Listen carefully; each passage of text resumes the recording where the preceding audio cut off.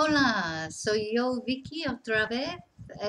Espero que todo bien, como siempre. Okay, today vamos a volver al libro. Yeah, we're going back to the book today, the Break the Language Barrier Level 3. And we are on page 46, página 46. Estamos mirando los imperativos. Yeah, we're looking at the imperatives at the moment. Si no tienes el libro, puedes comprarlo aquí en el centro, en San Miguel de Salinas, o también puedes comprarlo en cualquier sitio de Amazon.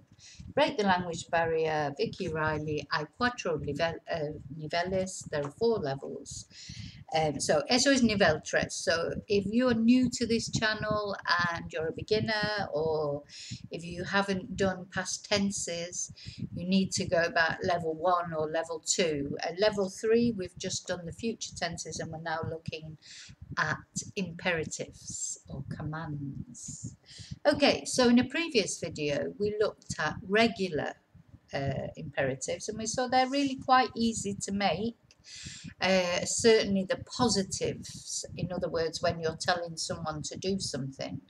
The negatives, telling someone not to do something, a little bit more complicated maybe. But anyway, today what we're going to look at are the irregular imperatives. Now, as with all irregular verbs, there's no way of knowing if something is irregular, doesn't follow the normal pattern, and it could be a verb that's regular in the present tense, or regular in the future tense, or regular in the past tenses, that may suddenly be irregular in the imperative. There's no way of knowing. That's not really, there are some typical verbs like ir, to go, is nearly always irregular, but not always. So, we just have to learn them. Unfortunately, it's just one of those things that we just have to grin and bear when it comes to learning another language. Irregular verbs, we just have to learn them. So let's have a look on page 46. We've got a box up at the top with the infinitive, the positive, and the negative. So decir is to say or to tell, and the positive is di, and the negative is no digas. Hacer is to do or to make. Positive haz, the negative no hagas. Ir is to go, of course. Ver is positive, yeah, go. And don't go, no vayas. Oh, and by the way, I should mention we're looking at tú at the moment, just the singular you. So this is when you're telling just one person what to do. When you're telling lots of people what to do, that's vosotros, and that'll be in the next section that we'll be looking at. Okay, so yeah, then we've got poner, which is to put. So pon, put it, or just put, and don't put, no pongas. Salir is to leave or go out, to exit, and sal is leave or go out, and no salgas, don't leave or don't go out. Ser is to be, of course, and be, as in like you're saying to someone, oh, be nice or be kind, is se, se. And don't be is no seas. Okay, that's of course using ser. Yeah, estar is regular. So just that with this tense, just like any other tense, we always, when we're using the verb to be, we have to think about whether we're needing to use ser or estar. But that is explained in quite a few other videos if you want to go over your sers and estars. Tener is to have, so have it, have, ten, and don't have, no tengas. Venir is to come, so ven is come. Ven aquí. You probably hear people saying that. You probably hear it sounds more like a B, but it's actually a V. It should be a V. Ven, yeah, ven aquí, come here. And don't come, no vengas. No vengas. Okay, so that's the actual irregular forms. That's all there are. So that's quite good, really. There's not that many to remember, and they're quite distinctive. I do think a lot of the time irregular verbs can be easier to remember because they're always that bit more distinctive and easy to remember. No, not easy. Easier would be the word. Nothing in Spanish is easy. I do accept that. Okay, so we're going to practice A. And I say you don't need the book because I'm going to read out the sentence in English first and then tell you what it is in Spanish. And I will put them in the description box below. So, number 1, put the money here. So, put pon el dinero aquí. Put the money here. Number 2, tell me everything. Dime todo. Dime is something that you probably hear quite often, you know, when you go in any place, a shop, a restaurant, bar, and they'll go dime. And that translates to, I mean, means tell me. But dime is like, yeah, what do you want? What would you like? Or can I help? You know, it's got its literal translation, which is tell me, and then what it translates to, like what we might say if you walked into a shop in an English-speaking country, they might say, "Can I help you?" Well, in Spain, it's more common. It's much more common to say just say "dime," because they're much more forthright and you know, puedo ayudarte. I'm not saying they would never say that, but it sounds a bit convoluted in Spain. In Spain, it's much more direct. So, dime, tell me everything. Dime todo. Number 3, I wish somebody was here now that I could say this to. Make me a cup of tea, and that would be hazme una taza de té. So we're going to look at pronouns, me, make me. So we're going to look at those next in this video. So I won't say too much to about that at the moment. Number 4, leave the house now. Sal de la casa ahora. Number 5, come to the party early. Ven a la fiesta temprano. Number 6, be good. Sé bueno. And number 7, go to the shops. Ve a las tiendas. Number 8, have the red one. Ten el rojo. Number 9, don't put the keys there. No pongas las llaves allí. No pongas las llaves. Number 10, don't say anything. No digas nada.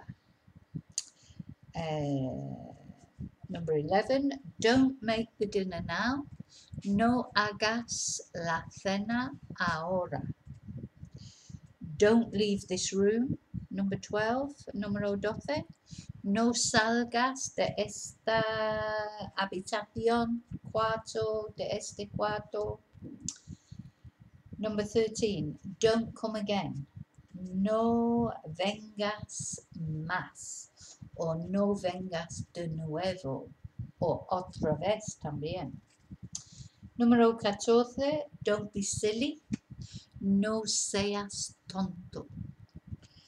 And number 15, don't go to school today. No vayas a la escuela hoy. And number 16, don't have any more animals. Bueno, eso nunca voy a hacer. Siempre voy a tener animales.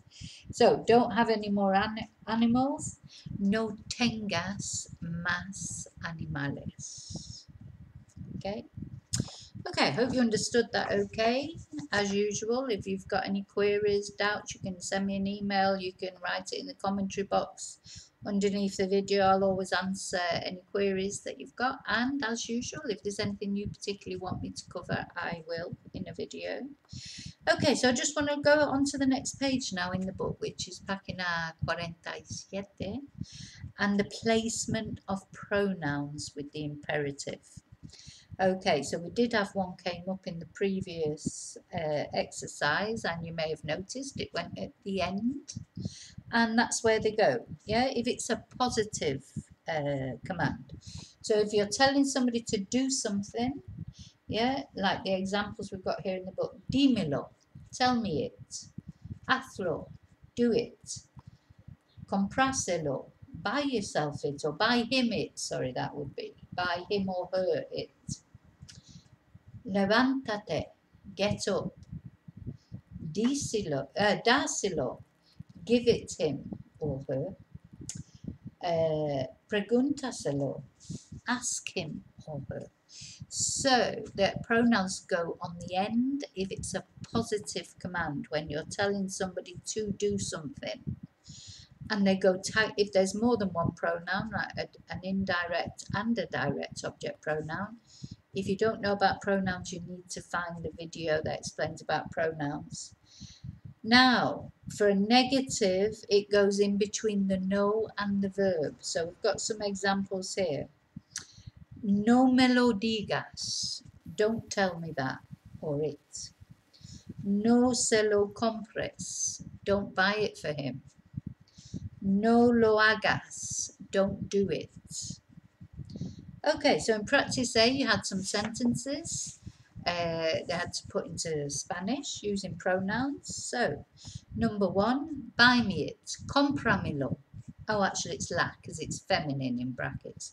Cómpramela. Number 2, give it him. Dáselo. Number 3, find me it now. Encuéntramelo ahora. Number 4, tell him. Dile. Now, the reason it's le and not lo is because tell him has an implied direct object, which is whatever it is you're going to tell him. And the him is actually indirect object, which is le. So, dile.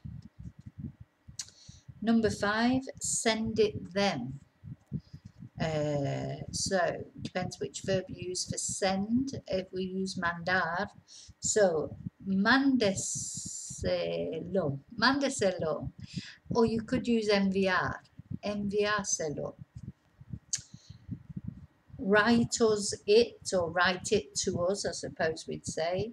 So, escríbenos la, because it's feminine according to the, it's asking you to use the feminine. Número 7, sell them it. So, vende se, is it feminine? No. Oh, is that no. Vendeselo. Do me it, or do it for me. So, hazmelo. So remember, if there's a direct object and an indirect object, the indirect object, which is always a person, comes first. Yeah? So, hazmelo. Do me it. Yeah. Número 9, open it for us. Ábrenoslo. Number 10, make her it. So, hazlo. It's feminine, so hazla. Okay, from 11 then, they're all negative. Don't touch it. No lo toques. Don't do it for him. No se lo hagas. Number 13, don't pay them it. No se lo pagues. Number 14, don't read her it. No se la lees.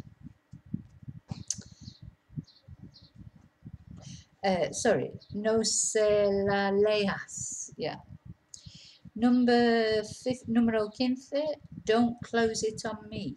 No me lo cierres. Number 16, numero 16, don't make it them. So, no se lo, it's a feminine, no se la hagas. 17, don't leave it us. No nos lo dejes. Number 18, don't bring it to me. No me lo traigas. Number 19, don't cook them it. No se la cocines, because it's a feminine it. And don't forget me. No me olvides. Okay? Oof. So these sort of little sentences like that, you know, dárselo. Once you can understand pronouns and imperatives and, you know, so you get a strange sort of, that's all one word, dárselo. Now, if you saw that, you might think, oh my God, what does that mean? But yeah, once you understand pronouns, then you understand things a lot better and it's much easier to work out what sentences are saying. Okay, so I hope you understood that all okay. As I say, any questions, let me know. If you found it useful, please give me the thumbs up. And if you've not subscribed yet, please subscribe to the channel to get notification of future videos. Gracias por mirar. Yeah, don't forget the books on Amazon, and also if you know anybody else who's learning Spanish, maybe share this video with them if you think they'll find it helpful, or any of the videos. So, muchas gracias y te veo en el próximo video. Gracias.